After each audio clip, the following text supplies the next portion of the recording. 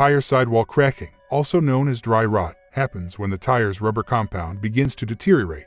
The rubber starts to split and separate as a result of this. Although there are some things that can speed up this aging process, tire dry rot is entirely related to how tires naturally deteriorate. I will try to explain how to prevent tire dry rot, what causes this problem, and can dry rotted tires be repaired in this brief video. It's Max the Car Guy YouTube channel. Subscribe and let's get started.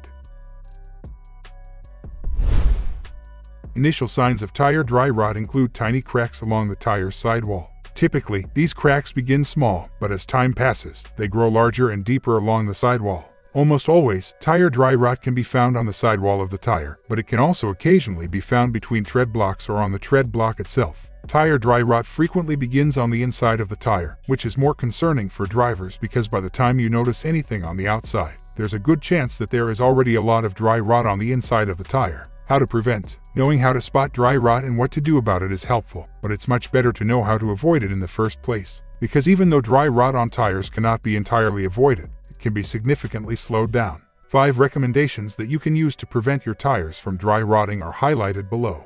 Tires sitting in one spot for too long without use is one of the main reasons for dry rot. Dry rot is much less likely to develop in tires that are regularly used, so the process ought to take longer. To help lower the risk of dry rot, we advise removing the tires from the vehicle and storing them properly if you plan to leave your car in one place for longer than 3 months.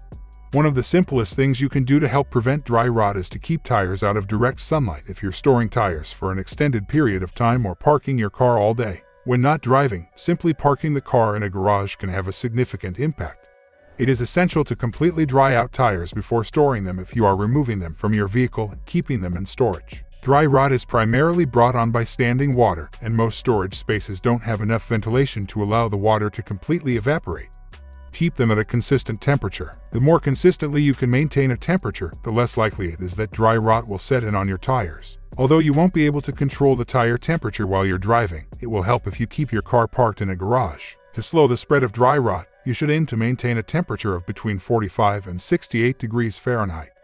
One of the best things you can do to prevent dry rot from developing when storing tires between seasons is to keep them in airtight bags in a cool, dark location. It will be less likely that you will have to deal with dry rot as a result of all the factors that cause it being reduced. Even though it takes a little more work, it makes a significant difference. What causes dry rot on tires? Tires naturally age and develop dry rot as a result. There is a manufacturing process that gives tires the strength and shape they need to stay on your vehicle, whether the rubber used is natural or synthetic.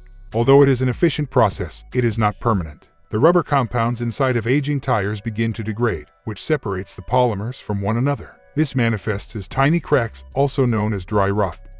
Can dry rotted tires be repaired? Depending on the severity of the dry rot, trying to repair dry rotted tires is generally not advised. Because tires frequently dry rot from the inside out, there is a good chance that the inside of the tire also has a lot of dry rot if you notice dry rot on the outside. A tire technician may be able to repair a tire with a tire sealant for minor dry rot, but for any sidewall cracking that extends beyond even the smallest amount, we advise replacing the tire with the appropriate size to be safe. Are they safe to drive on? No, it only takes a short while for dry rotted tires to fail because they are unable to hold air as well as tires without the condition. Tires with sidewall crackings can fail with minor air leaks through the cracks, but occasionally they completely blow out. This occurs when air begins to push through the crack, and the force of the air pushing through the crack causes it to widen even more. As you drive down the road, the tire's overall integrity eventually fails, resulting in a complete tire blowout. Hope the information was useful for you. If so, please press the like button and subscribe to the channel.